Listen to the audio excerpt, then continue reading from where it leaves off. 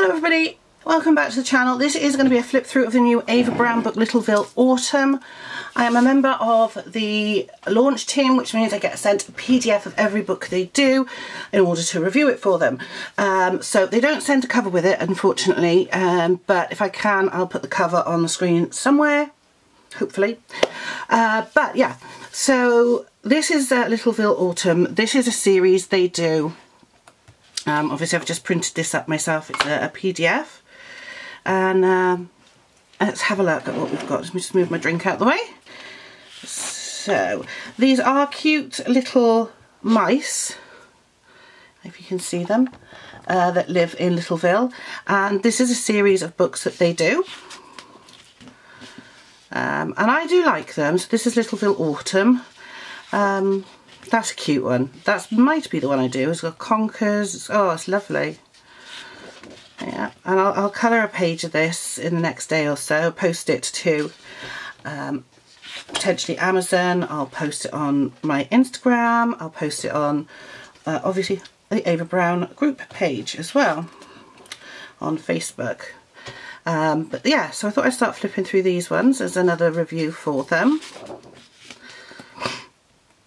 It's really cute, really cute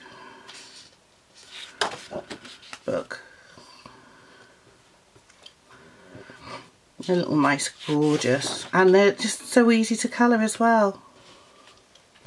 So definitely worth picking up this book.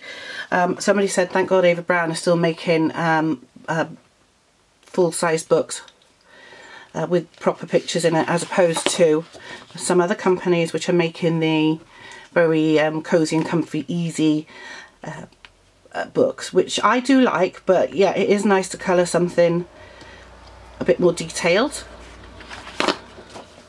If I want simple, I tend to do a colour by number. I like the scarecrow, he's really cool actually. So yeah, these are really, really, really nice little pictures. So I thought we'd have a quick look at it, and then I can get and colour in it, and once I've hauled it, which obviously will be at the end of October, I will put it into a folder. I have got a ton of folders for Ava Browne. I love them. Need to pull some of them down. I think that might be one of my resolutions for the new year, is to pull down one of the Ava Browne and do one of the old books, pictures in one of the old books every month or something like that. It's just cute. Yeah, that's nice. Oh, look. That is adorable. Little frog, little hedgehog. It's so cute. Look at it.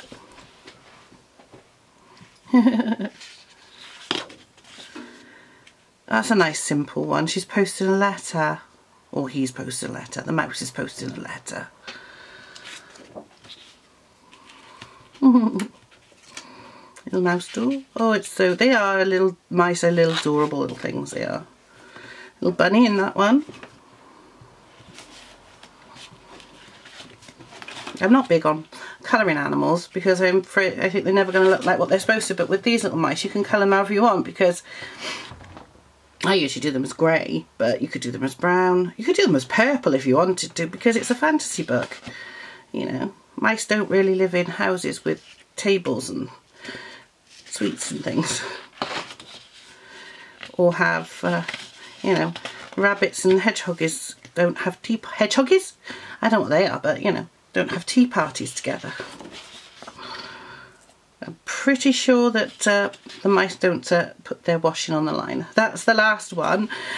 So yeah, that is oops, that's the lens cap. That is a Littleville Autumn from Ava Browne. It's available now from Amazon.